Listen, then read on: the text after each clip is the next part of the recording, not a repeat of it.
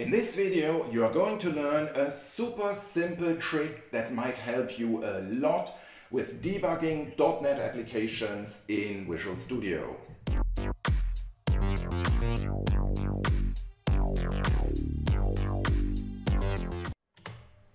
Hi, I'm Philip from codekabinett.com, and today I'm going to talk about .NET in Visual Studio, and I'm going to show you a super simple trick that works in C#, in VB.NET, and probably also in every other .NET based language in Visual Studio, and maybe also the same way in other development environments. Let's cut to the chase. I prepared a super simple console application here, and it's just very basic. We got a list of customer here. It is called customers, and it's initialized to the return value of the getCustomers function, and then we declare a new variable cust as customer, and we simply assign the first value, the first item from our customers list. And then finally I issue debugger break. This is essentially the same as setting a breakpoint, but due to my work with VBA, where in VBA you lose breakpoints when you close the development environment, so I tend to write stop in VBA, and the equivalent in C# is debugger break. Not sure if that is of any help to you. It's just a habit of mine to have a persistent breakpoint there. Now let's quickly look at the customers class here, and that is fairly simple. We got a couple of methods here. That's just a dummy class. It's a customer ID, customer name, and some address fields. And I also added quite a few other properties here. They basically don't serve any purpose beyond being there and kind of polluting our view on the class. Now there's nothing more to the class, so we don't need to look at that in more detail. Let's quickly peek at the getCustomers function. That's also very simple.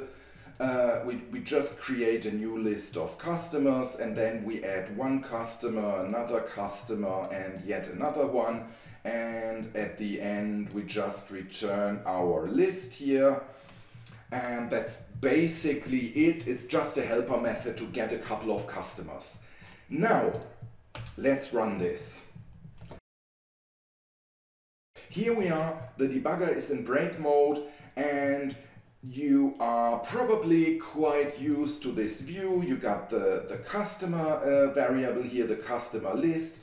Of course, you can expand the variable here, and you see all the property values. Here are a lot of dummy properties. Down here is the customer ID, customer name, and some more values there.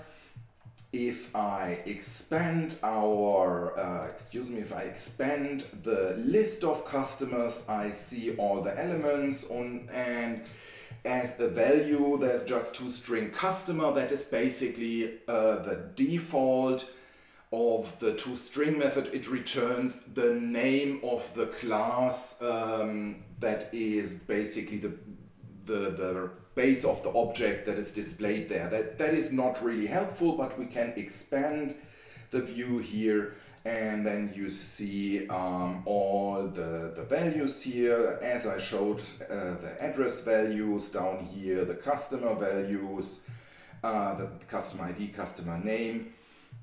Super simple. If I go to the immediate pane and enter that here, then I get a list of properties very similar to the variable view on the other side.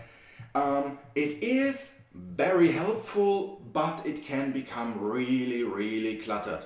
I often work on components like controls that are visually displaying data in .NET applications, and these inherit from control or a different type in the .NET WinForms hierarchy, and then you have dozens, if not hundreds of properties there, and if you're interested in some particular properties that are relevant to you, it is quite a pain to find them in a very long list, because in the immediate pane this output will be eventually truncated after a couple of dozen values. So what I am suggesting today is to give you a little bit more comfort and convenience, and we do that by overwriting the ToString method. So here we go, public override string ToString, and ToString is essentially defined in the object class, and for simple types like a number or a date, it will return the text representation of the date, but for custom complex classes it will just return the class name, and that is not particularly helpful. So we are not going to return base ToString, but we are returning string.format, and then I say like ID colon name, and we can add city here. So here we go, and then we just insert these values. I typed me because I'm used to Visual Basic, forgive me for that. So this customer ID, customer name, and finally this postal code. No, I said I want the city. It doesn't really matter, but I should be consistent here. So I just overrode this method with one line of code, and I run this program again, and then you will see that some things changed for the better. Now you see here in the variable inspector window, we don't see anymore ToString demo customer, but we see the output of our new ToString method in this window here.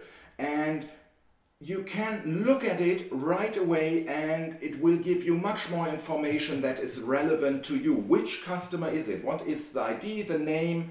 And of course you can add any value there that you think is relevant to see when you look at this during debugging.